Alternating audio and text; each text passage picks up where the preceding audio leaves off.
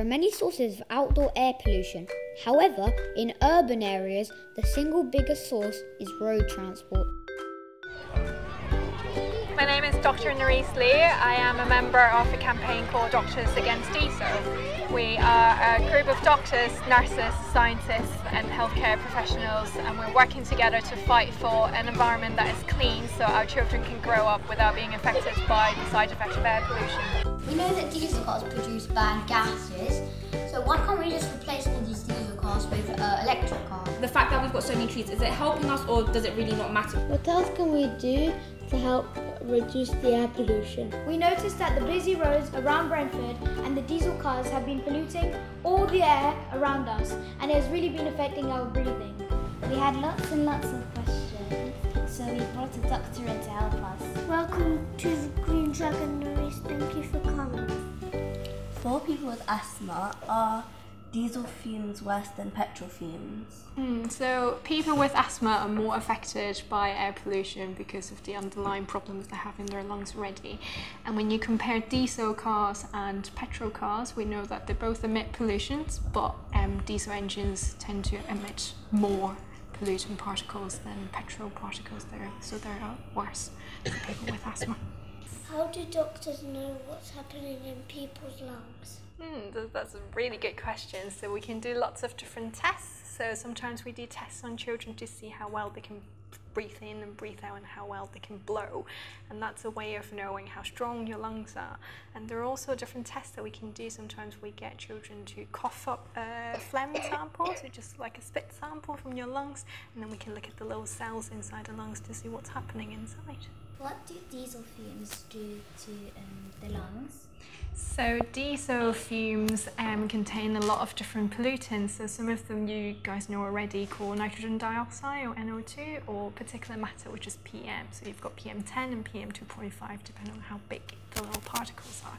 So these fumes can affect human pretty much every stage of your life. So if we start from the beginning, right when you were a baby inside your mum's tummy, it can also affect you since then, basically. So it can affect the way the baby grows. The baby might come out a little bit smaller than it should be.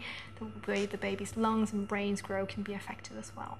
Because of the amount of pollution in Brentford itself, the fact that we've got so many trees, is it helping us or does it really not matter because of all the pollution that's already around us? So that's a really good question. Like you said, you are in the middle of kind of surrounded by a lot of busy roads, all the cars, traffic, buses going past, emitting lots and lots of pollutants. And yes, you're exactly right, the trees are very helpful, but there's only a certain amount that the trees can do. So the more important thing to do is to look into whether we can make the air itself actually cleaner rather than just relying on the trees. But saying all like the grass absorb and take in all the bad air. So it's a very similar concept to the trees. So grass is still plants, so it's still helpful in that sense. And obviously the more green area you've got, the less traffic you have in the area as well. But the ultimate problem is still coming from the traffic, so that's still what we need to focus on. But the obviously more greener areas mean less traffic and cleaner air. With all the construction sites around Brentford, do those really make an effect to the pollution rate around here? From all the building works that they're doing, there's lots of dust being generated as well, and you've got lots of trucks coming in and out as well. So trucks is part of traffic, and a lot of the trucks are run by diesel as well. So along with all the dust particles, all the bits and bobs put together, it will increase the pollution rate. What other things around us are also affecting our health? So you get pollution produced outdoors, so like you said, traffic from your engines, and also indoors as well. So other outdoor things will be things like factories, anything that's burning coal or burning fuels. Indoors will be things like cooking or burning candles. When you blow off the candles, you see the black fume going up. Heating as well can be a problem, so any open fire as well. Apart from asthma, what other conditions are aggravated by air pollution? So for anyone who's already got lung problems, so not just asthma but other respiratory breathing problems, they can also be more affected by it. And we also know that in older people who already have things like heart disease or stroke and things like that, they can also be more affected. What is the best way to travel to help air pollution? So the best thing to do is obviously not use any cars. Walking more, cycling more, using less cars, using more public transport, and if you must use cars, maybe get people to carpool together, so you're sharing the car.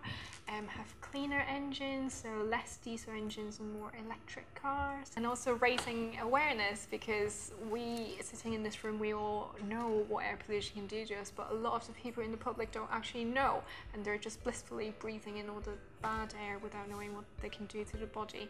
So if we spread the word and everyone joins our campaign and everyone does a little bit to make the air cleaner, and together we can make a huge difference. We're tomorrow's adults and today's children. Our future lies within your hands. I want air pollution to stop now. This is serious. It can't wait until I'm Prime Minister. Until I started this project, I had no idea that air pollution could be so bad. Did you?